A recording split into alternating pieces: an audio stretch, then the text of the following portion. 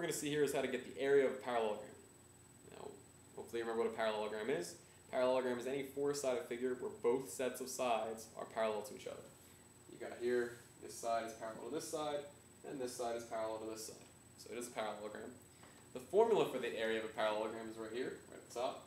The area of a parallelogram is the base times the height.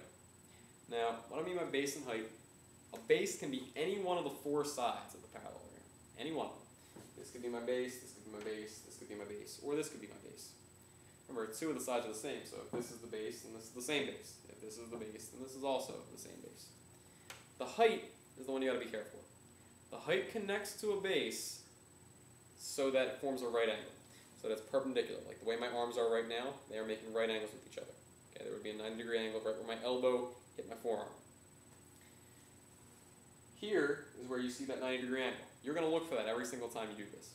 So if my right angle is here, it's sitting on top of this base, and it's connected to this height. So I've got the B and the H here already. And the other problems will actually take it out. Be aware, though, that the base is not always the bottom. I could consider this to be my base, because I got, since I know these are parallel, if this is 90, that means this is also 90. Okay? Base is whatever the right angle is connected to. So in this case, the area formula says multiply the base and the height, multiply the base and the height. So I'm going to write area equals 14 inches, my base, times my height, 8.5 inches.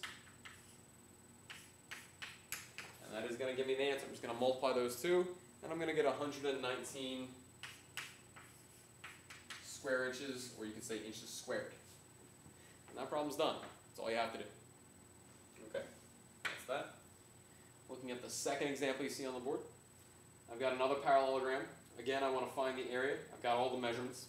I see this side's 15 inches, 7.5 inches, 15 inches, 7.5 inches, and this dotted line here is 6.5 inches. Okay, so you got to be careful. The base is whichever side the right angle is connected to. Okay, so here's my right angle. Well, it's sitting on this side. So remember here, the bottom was the base, but here now it's the side. The base is not necessarily the bottom.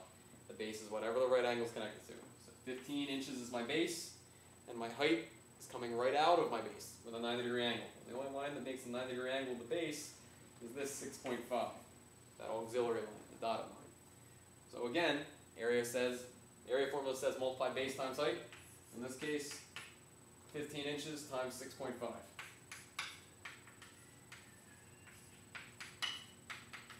15 inches times 6.5 inches will give us 97.5 inches squared. I could fit 97.5 little tiny 1 by 1 inch boxes in this figure. I could fit 119 1 inch by 1 inch boxes in this figure. By the way, these are the actual measurements of these figures. I actually took the measuring tape and measured them. Alright. The third problem, we have another parallelogram, but there's a catch. We're going to go backwards instead of forwards. You don't know the base and the height. You know the area. So, in the area formula, if it says area equals base times height, and you know the area, well, you're going to put the 90 there. And you're going to know one of these numbers, and you're going to solve for the other one. Let's see what we know. Well, here's the 90-degree angle, so that means this is the base, but we don't know. So I'm going to call that B. And coming out of it should be the height. Oh, 10 inches. I do know that. So that's my H. So I'm going to write the equation. A equals B times H. So area, 90 inches squared, equals base times height. Well, B I don't know, times my height, 10 inches. Okay? Don't worry about this 11, that's nothing. That is a base, but it's not a base that has a height coming out of it. We don't know this height. We could figure it out, but we don't need to. Okay? So to solve for B, since we're multiplying by 10 inches, do the opposite. To get rid of this 10 inches, do the inverse operation, divide by 10 inches. 10 inches will cancel out on the right, leaving you with B. 90 inches squared divided by 10 inches squared, or I'm sorry, divided by 10 inches, gives you 9 inches, and that's how long the base is, how long this base is. It's 9 inches long, which would tell me that this side is 9 inches long. And that's it. That's all you have to do. Right? If you did desire to find this height, you could do that too. You would set it up the same way. 90 inches squared is equal to base times height. Well, the base, now you know, you'd fill in an 11 there, and you'd leave this blank as an h. All you would have to do is divide by the 11, and you'd find out how long the height was. The alternate height, I should say. Okay? And that's really all you have to do for parallelograms. There's not much else to it. I hope this video was helpful and informative. If you need to ask me any questions, feel free to leave them in the comment box.